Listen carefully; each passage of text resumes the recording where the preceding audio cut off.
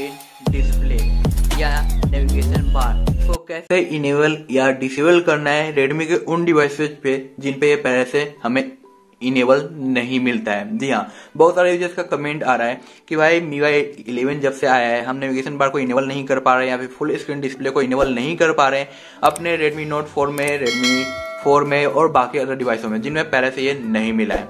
तो इस वीडियो को कंप्लीट वॉच करते रहें और मैं यहाँ पे आपको फुल स्टेप बताने वाला हूँ कि आपको कैसे इनेबल करना है उन डिवाइसों में जिनमें ये पहले से आपको मिला ही नहीं है। तो मैं आपको यहाँ पे दिखा दूं, Redmi Note 7 में पहले से हमें मिल जाता है एडिशनल के अंदर, जबकि यहाँ पे देखने को नहीं मिलता है। अगर आप कोई ऑफिशियल रोम यूज कर रहे हो MIUI 11 का या फिर कोई मोडेड रोम या यू रोम या पोर्ट रोम, तो भी मेथड यहाँ पे सेम होने वाला है, बस कुछ चीजों को आपको फॉलो करना है।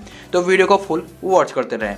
ओके, यहाँ पे आपको दिखाई दे रहा होगा AOD स्क्रीन। तो मैं कौन सा रोम यूज कर रहा हूँ मैं आपको बाद में बता दूंगा, ठीक है। इसका रिव्यू भी अवेलेबल है।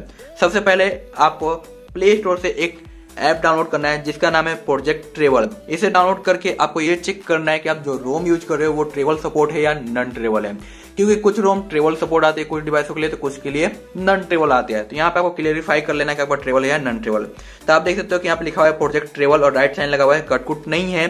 तो मैं अभी जो MIUI यूज कर रहा हूँ वो एक ट्रेबल रोम है। ट्रेबल के लिए स्टेप थोड़ा सा अलग होता है और नॉन ट्रेबल के लिए स्टेप थोड़ा सा अलग हो जाता है, जिसकी वजह से बहुत सारे यूजर्स का नेविगेशन की या फुल स्क्रीन डिस्प्ले वाला फीचर्स इनेबल नहीं हो पा रहा है, ठीक है। ये चेक कर लेने के बाद आपको ES फाइल मैनेजर की जरूरत पड़ेगी और आपका फोन रूट होना बहुत ज्यादा जरूरी है। ये कंपलसरी है, विदाउट इसके नहीं हो पाएगा, ठीक है। और कई सारे डिवाइसों के लिए मैजिक्स का मॉड्यूल भी अवेलेबल है नेव बार को इनेबल और डिसेबल करने के लिए, लेकिन कुछ डिवाइसों के लिए अवेलेबल नहीं है। तो मैं यूनिवर्सल वे बता रहा हूँ, आपका कोई सा भी डिवाइस है जिसपे आप इनेबल करना चाहते हो ये फीचर्स, तो सेम मेथड आपको फॉलो करना है। रूट करने के बाद ES फाइल मैनेजर डाउनलोड करना है, उसके बाद इस ट्रिपल लाइन पे आना है।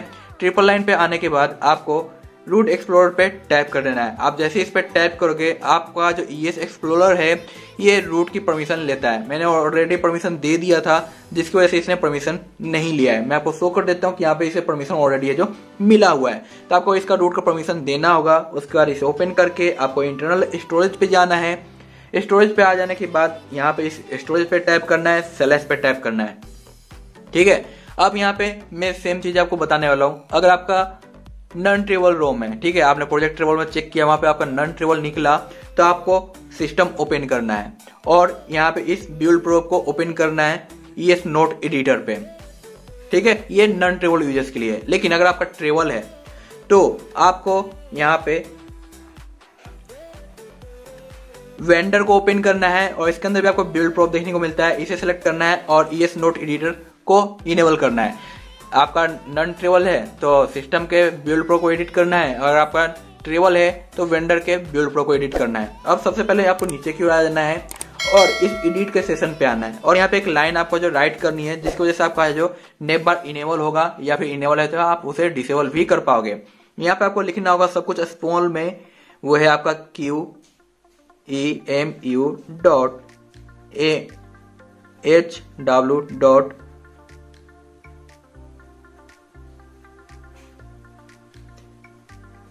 MAINKEYS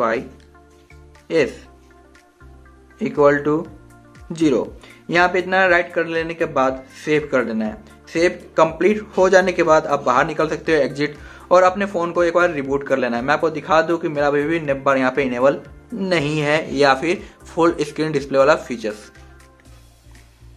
डिवाइस रिबूट हो जाने के बाद आपको फिर से आना है सेटिंग्स की ओर और एडिशनल की ओर जाना है और आप यहाँ पे देखोगे कि फुल स्क्रीन डिस्प्ले का फीचर्स अब इनेबल हो गया और नेव बार भी यहाँ पे आ गया है, यानी नेविगेशन बार। अब चाहो तो यहाँ पे जेस्चर्स जो इसका है वो यूज कर सकते हो, कुछ इस तरीके से ये काम करेगा, फुल सपोर्ट करेगा, या फिर आप नेविगेशन बार को यहाँ पे इनेबल कर पाओगे। और रही बात कि जिन डिवाइसों में ये मिला है लेकिन आप हार्डवेयर की यूज करना चाहते हो, इस सॉफ्टवेयर की को यूज नहीं करना चाहते हो, ना ही जेस्चर को यूज करना चाहते हो, आप इसे डिसेबल करना चाहते हो, तो उनके लिए क्या करना है, सेम कंडीशन होगी, फोन को रूट कर लेना है और साथ ही ES फाइल मैनेजर को आपको डाउनलोड कर लेना है। उसका इसे रूट की परमिशन है जो दे देनी है।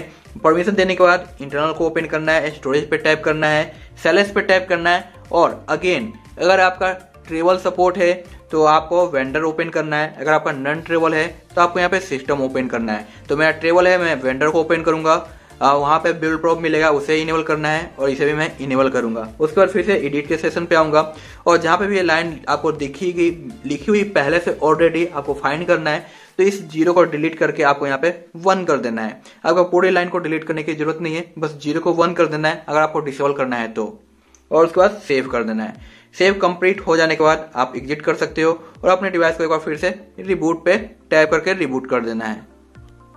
आपका डिवाइस ऑन हो जाने के बाद इसे आपको जो अनलॉक करना है, और यहाँ पे एक मोस्ट इंपॉर्टेंट चीज है आगे बढ़ने से पहले, वो है चैनल को सब्सक्राइब करना। अगर आपने अभी तक सब्सक्राइब नहीं किया है तो नोटिफिकेशन को इनेबल कर लो। और ये मेरा सेकंड चैनल है जिसमें मैं एवरीडे रेडमी नोट 4 रेडमी 4 की वीडियोस देता हूँ, तो इसे आपको सब्सक्राइब और नोटिफिकेशन को इनेबल कर लेना है, ठीक है। और यहाँ पे जस्ट पहले मैंने एक कस्टम रोम पे भी वीडियो दे रखा है कि आप जो नेविगेशन बार को कैसे इनेबल कर सकते हो। तो आप कोई कस्टम रोम यूज कर रहे हो, उस पर इनेबल करना चाहते हो तो इस वीडियो को आप वॉच कर लेना, लिंक आपको मिल जाएगा डिस्क्रिप्शन में, ठीक है। तो इससे भी आप नेव बार को इनेबल कर पाओगे। अब आते हैं आगे की ओर, सेटिंग्स की ओर चलते हैं और फिर से आते हैं एडिशनल की ओर। अब आप यहाँ पे देखो कि जो डिस्प्ले में जो फीचर्स था फुल स्क्रीन डिस्प्ले का, जिसे मैंने इनेबल किया था, वो अब यहाँ पे डिसेबल हो गया। तो यहाँ पे मैंने आपको बता दिया कि इसे इनेबल कैसे करना है, साथ ही इसे डिसेबल कैसे करना है। अगर आपका ट्रेबल सपोर्ट है तो क्या करना होगा, आपका नॉन ट्रेबल है तो क्या करना होगा। अगर आपको समझ में आ गया है और आपके लिए 100% वर्किंग है तो कमेंट करके जरूर बताएं कि हाँ आपके लिए वर्क कर रहा है। फिर भी कोई प्रॉब्लम आती है तो उसके लिए आप कमेंट कर सकते हो। वीडियो को लाइक करें और दोस्तों के साथ शेयर करना बिल्कुल ही ना भूलें, ठीक है। सो मिलते हैं नेक्स्ट वीडियो में, बाय बाय।